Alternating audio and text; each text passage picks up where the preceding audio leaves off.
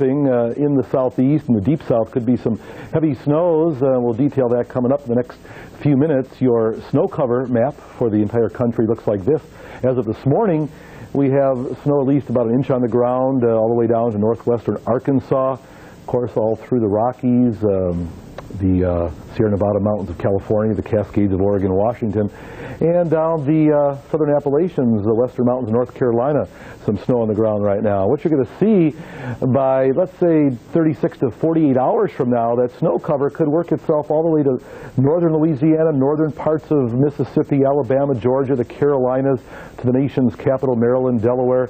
Just depends on the track of the storm, but I think you're going to see a lot more white, a lot farther to the south over the next couple of days as the storm develops. Well, here's the scenario. This is a winter storm southern style. In order to get snow in the deep south, you have to have a low pressure system pretty far south. So we're going to develop this low in the northern Gulf of Mexico with a strong digging trough back to its west. Surface low will form on the Gulf Coast. And as the surface low intensifies and moves to the northeast, it's going to draw up warm, moist, tropical air from the Gulf of Mexico. Cold air will be coming down from the north, also down the east side of the Appalachians. And this low pressure area, as far as we can determine at this point, our best forecast puts it somewhere around Macon or Atlanta around Sunday morning.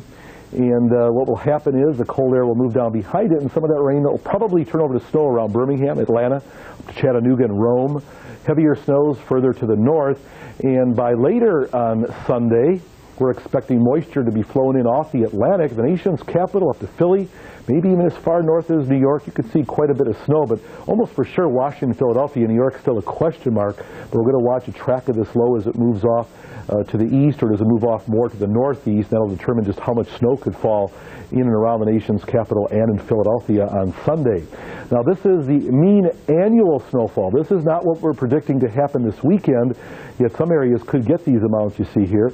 But Atlanta over to Houston, not Houston, but Dallas, Texas, I should say, generally about 1 to 4 inches of snow for the season. Houston, just a few flurries typically. But as you move up to around the nation's capital, 1 to 2 feet is quite common. And of course, the southern mountains of West Virginia and parts of Kentucky here get an excess of 2 feet of snow for the entire season. Now, what we're forecasting through 7 o'clock tomorrow night, the heaviest snow to be in parts of Kentucky and Tennessee, where 6 to 12 inches could fall. After 7 o'clock tomorrow night, we could move this heavy snow belt toward the nation's capital in Philadelphia, and some of the lighter snow could sweep through northern Alabama and north Georgia. It's yet to be determined exactly how much snow could fall in Atlanta, Rome, back over to around Birmingham, but a dusting to maybe an inch in some locations, not out of the question, especially in the higher elevations of North Georgia. You could easily get an inch or so out of this.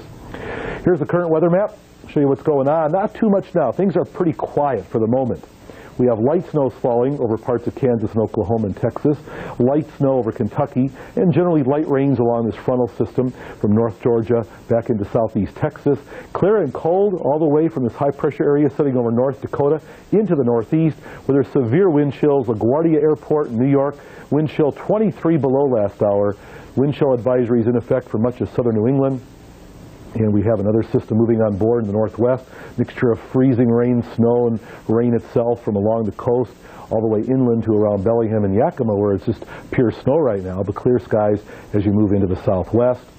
Wintry travel could be a problem. There could be some slick roadways, Memphis, Little Rock, Fort Smith, snow, freezing rain, sleet, not out of the question through tomorrow morning, but it should be on the light side. The snow intensity will increase during the day.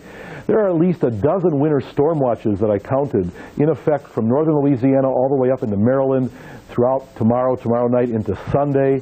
By later tomorrow afternoon, there could be an ice storm in parts of the Carolinas, especially western North Carolina.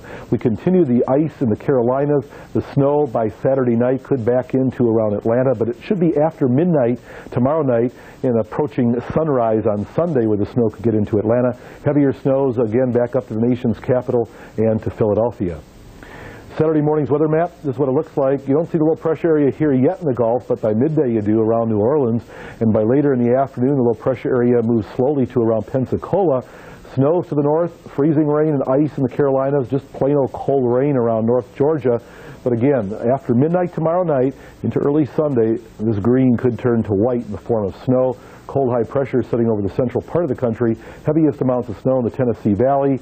Cold temperatures for lows tomorrow morning, 20 to 30 below in the north.